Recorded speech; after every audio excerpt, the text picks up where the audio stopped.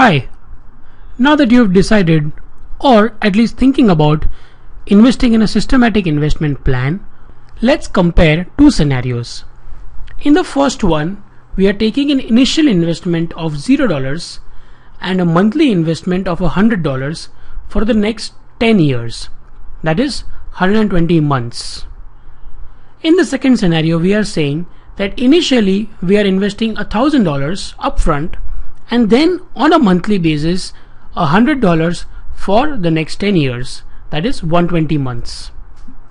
We are anticipating a growth of 15% year on year in both the scenarios.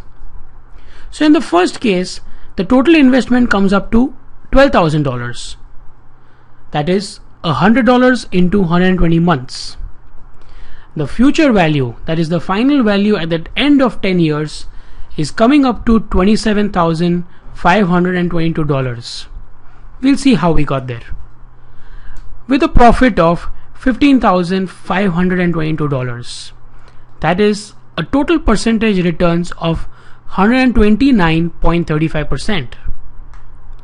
In the second case, wherein we had also invested an additional $1,000 at the beginning of the investment, we are getting a future value of $31,962, the profit being $18,962.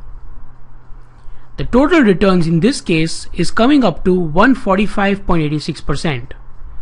So do you see, just with a difference of $1,000 in the beginning, we are seeing the difference of percentage returns from 129.35 to 145.86. To understand how to create this, what I have done is taken a copy of my Excel, or actually not even a copy, a replica of my Excel, and put it next to each other. This is possible using the new window feature in Excel, which is under the View tab, New Window. So now I have two sheets next to each other. The first sheet is my final comparison and the next sheet is what we are going to create in. Let's start entering the values. Initial investment was $0 in the first scenario. $100 was the monthly investment. Number of months is 120 because number of years is 10. 10 into 12 months, 120 months. And the anticipated growth percentage is 15%. Let's calculate the total investment, equal to your initial investment plus your monthly investment into the number of months, right? That gives you $12,000. Now let us calculate the future value. So we will say equal to FV. That's the formula for future value. First thing, it is asking you for the rate.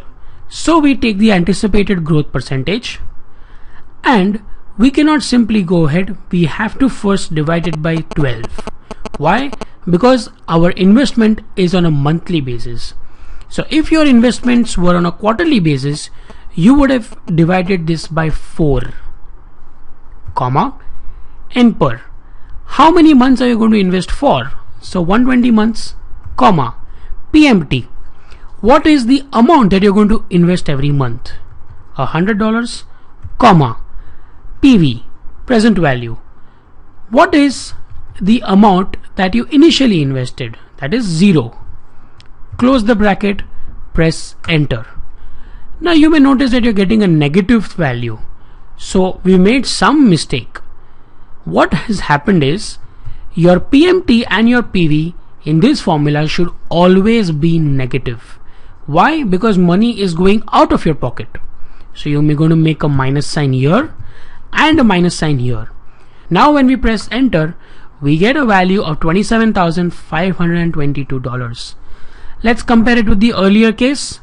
27,522, 27,522. We know we've done it right. Let's now calculate the profit. Equal to final value minus the initial value, right? So we get a profit of $15,522. To calculate the percentage returns, you simply take your profit divided by the total investment and it gives you the percentage.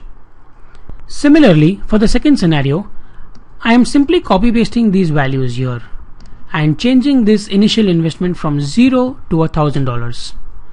I will also copy all these formulas directly here so that my new values are generated. Now you see that from 129.35% we are getting a total percentage returns of 145.86% with the additional $1,000 investment in the beginning. Thank you.